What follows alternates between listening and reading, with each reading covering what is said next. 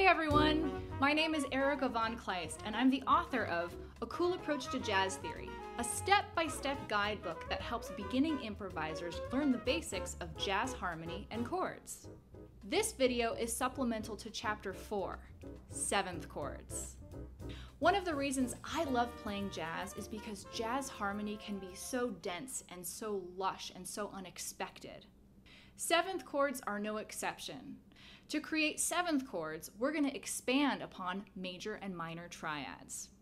Let's start with major 7th chords. You already know the formula for a major triad is 1, 3, 5. Well, we're going to go one step farther and add one more number, a 7.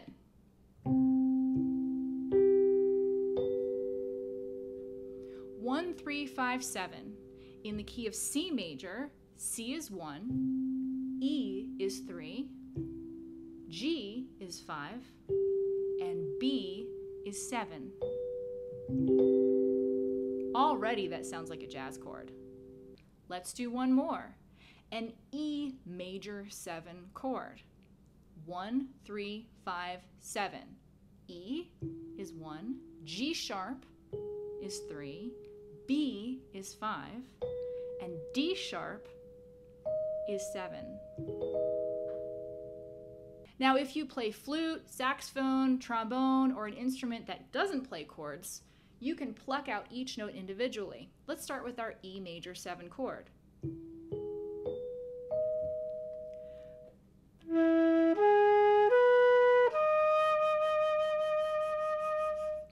That's called outlining, which is a great way to learn your chords on an instrument that can't play chords.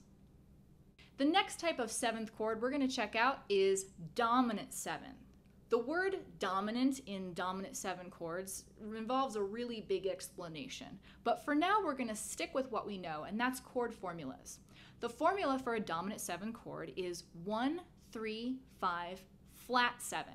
And as you know from the chapter on triads, when you flat something, you lower it 1/2 step.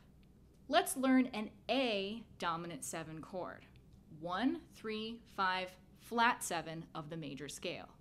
1, 3, 5, flat 7. A, C sharp, E, G natural. The 7 would be G sharp, but when we flat it, it becomes G natural. That's our A7 chord. One more 7th chord to check out today. Minor 7. 1, flat 3, 5, flat 7.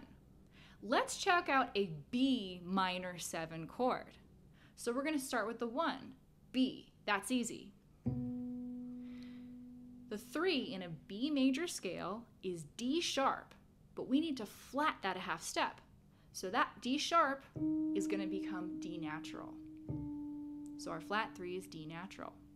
Our 5 in a B major scale is F sharp, and our 7 would be A sharp, but we're going to flat that 1/2 step down to A natural.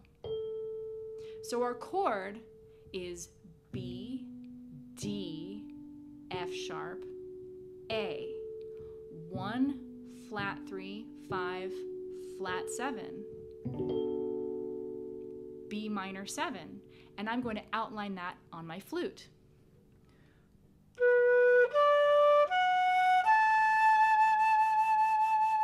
Just like that.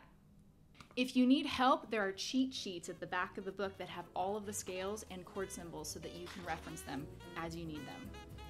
Don't forget to do the exercises at the ends of each chapter, and visit jazztheoryiscool.com for more information on A Cool Approach to Jazz Theory. My name's Erica von Kleist, and thanks for watching.